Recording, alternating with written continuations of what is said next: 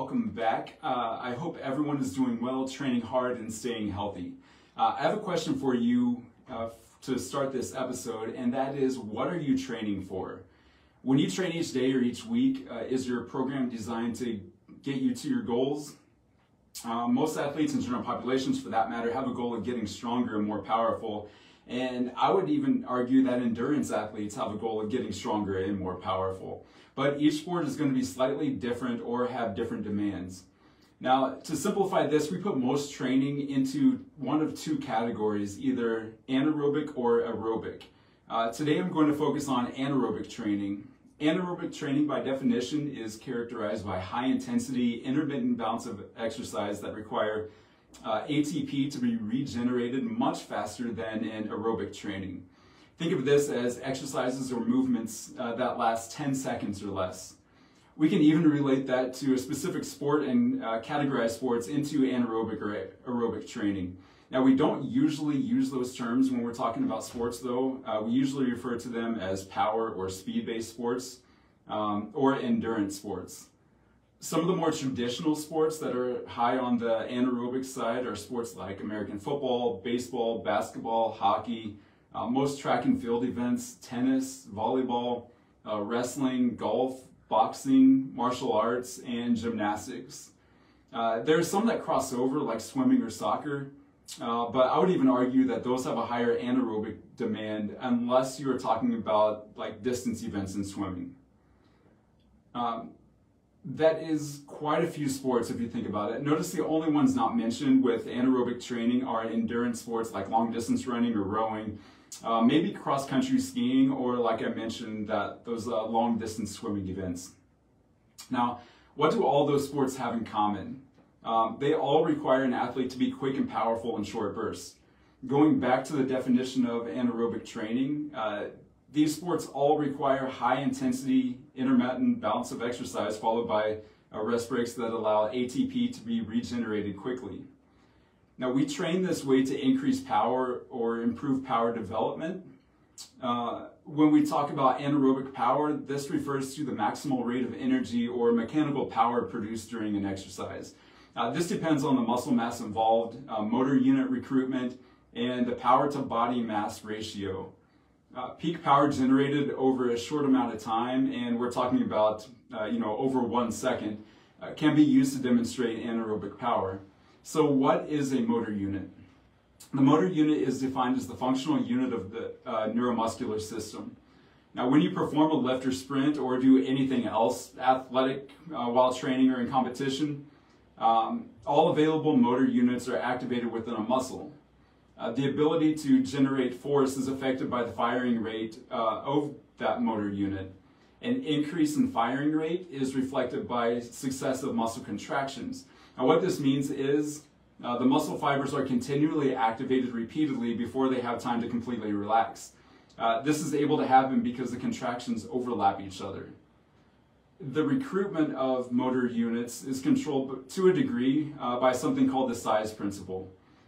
Now, the size principle refers to motor units being recruited in ascending order based on their recruitment thresholds and firing rates. You're probably familiar with the difference between type 1 and type 2 muscle fibers. I actually did a full learning with Human Kinetics on muscle fibers that you can check out on our Human Kinetics YouTube channel. So the motor units high in the recruitment order are used for speed and power production. This also helps explain why muscle fibers get larger with heavy resistance training. The muscle fibers are recruited in this case to produce high levels of force required to lift heavier loads. Now, in some cases, we'll see an athlete inhibit the lower threshold motor units in favor of activating higher threshold motor units. This is called selective recruitment and happens especially in movements like Olympic weightlifting or plyometrics or speed and agility. Think of it this way: if it would be difficult for a basketball player to go up for a rebound jump and go through the recruitment process of slow twitch motor units before getting to the fast twitch motor units. Now, if that happened, the athlete wouldn't be as quick and as explosive. Now, when we're thinking about what exercises to do in training for your sport or how programming should look, we need to look at the demands of the sport. And one reason to train for anaerobic power is to build resistance to fatigue. Now, in other words, how powerful can you be with limited recovery between reps? This comes into play virtually in all power-based sports. Think of American football and being as powerful and as quick as you can for roughly 10 seconds. Unless you're getting subbed out for a play, you have about 30 to 45 seconds, give or take, before you have to be super powerful and explosive again. If you're not, you're going to probably risk injury. If we're talking about specific training examples for strength and power, we might look at a heavy deadlift or a heavy squat. This will definitely help increase overall strength and power. And if you're considering the transference to sport, think about the time it takes to perform a heavy repetition. A football defensive lineman, for example, needs to be powerful and needs to be able to explode as soon as the ball is snapped. He needs to be able to fend off the block of the offensive lineman and get to the quarterback or the ball carrier as fast as possible. Now, if we're training in the gym, heavy lifts like a squat or deadlift or moving into the Olympic lifts need to mimic that to be fast and explosive. If you are training for power, we're talking about moving weight in mere seconds or even fractions of a second. And we can train this in the gym and help build up that resistance to fatigue. Another example might be a high jump in track and field. If a jumper takes his or her attempt, whether it's successful or not, there's a limited amount of time before the next attempt has to be taken. That's usually a minimum of about 3 minutes, depending on the level and the number of competitors remaining in the event. But the point here is that jumpers are asked to give max effort on an attempt and then ideally get full recovery in a matter of minutes before giving max effort again. Now, taking this back to training, you can do high velocity exercises to get quicker and more powerful, but to also improve your fatigue resistance and max effort reps. Now, by max effort, I'm generally referring to things like max effort sprints. If you improve your fatigue resistance, the goal is to be able to go all out for longer periods of time or to be more powerful repeatedly. You can see how this would translate directly to a sport. Now, if you're training for a specific sport, though, like we always talk about, you need to train for the demands of the sport. Now, this means combining anaerobic training, it means not combining anaerobic training with aerobic training, or at least making sure that you walk that fine line.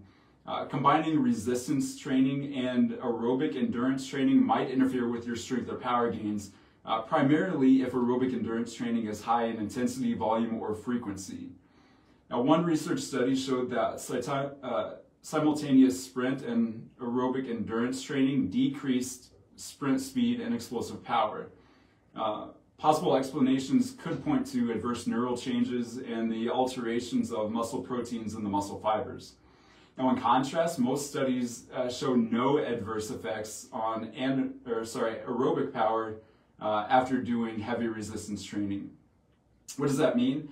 A power or speed-based athlete could be hurt by excessive aerobic endurance training, but an endurance athlete will likely not be hurt by anaerobic training like strength or power training.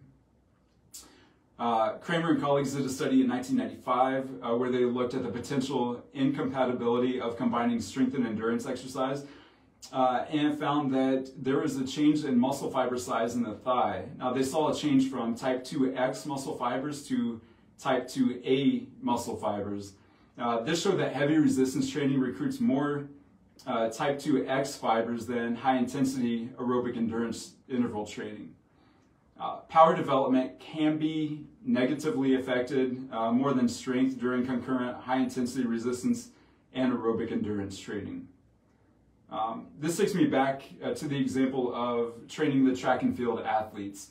Now, you would never have, or I should say you probably shouldn't have, your 100 meter or 200 meter sprinters training with the long distance runners. I would even argue that you don't even want your 400 meter sprinters training with long distance runners. And the same goes for jumpers. Unless you're running the 1600 or 3200, the long jumpers and high jumpers should probably train with the sprinters so that they can continue developing their fast twitch muscles and focus on high threshold motor unit recruitment. Now, on the other hand, the distance runners will actually improve their times if they occasionally train with the sprinters, so they're recruiting more fast twitch type 2 muscle fibers. training for anaerobic power takes consideration and planning, but can go a long way in increasing strength and developing power. In the end, this all goes back to previous discussions about training your body to get the adaptations you're looking for based on your end goal. We've only scratched the surface today on anaerobic training, but in addition to things I've mentioned, anaerobic training also has positive effects on bones, connective tissue, and hormones. I might get to those in another episode of Learning with Human Kinetics. But if you're interested in learning more about anaerobic training, I recommend NSCA's Essentials of Strength Training and Conditioning, High Performance Training for Sports, Developing the Athlete, and you can't go wrong with Scientific Foundations and Practical Applications of Periodization, which seems to have an endless amount of information. Shout out to Greg Hoff for that one. If you want to dive deeper into the topic, I encourage you to always look up research, and you can do that in our Human Kinetics journals, and look up other episodes of Learning with Human Kinetics on our YouTube channel, as well as some of our author talk episodes. As always, thank you for spending a few minutes of your time with me today to learn a little more about anaerobic training. I hope you're able to take away at least a few bits of information that will help you in your training. Thanks again, and until next time, stay strong, and I look forward to seeing you guys in the next episode.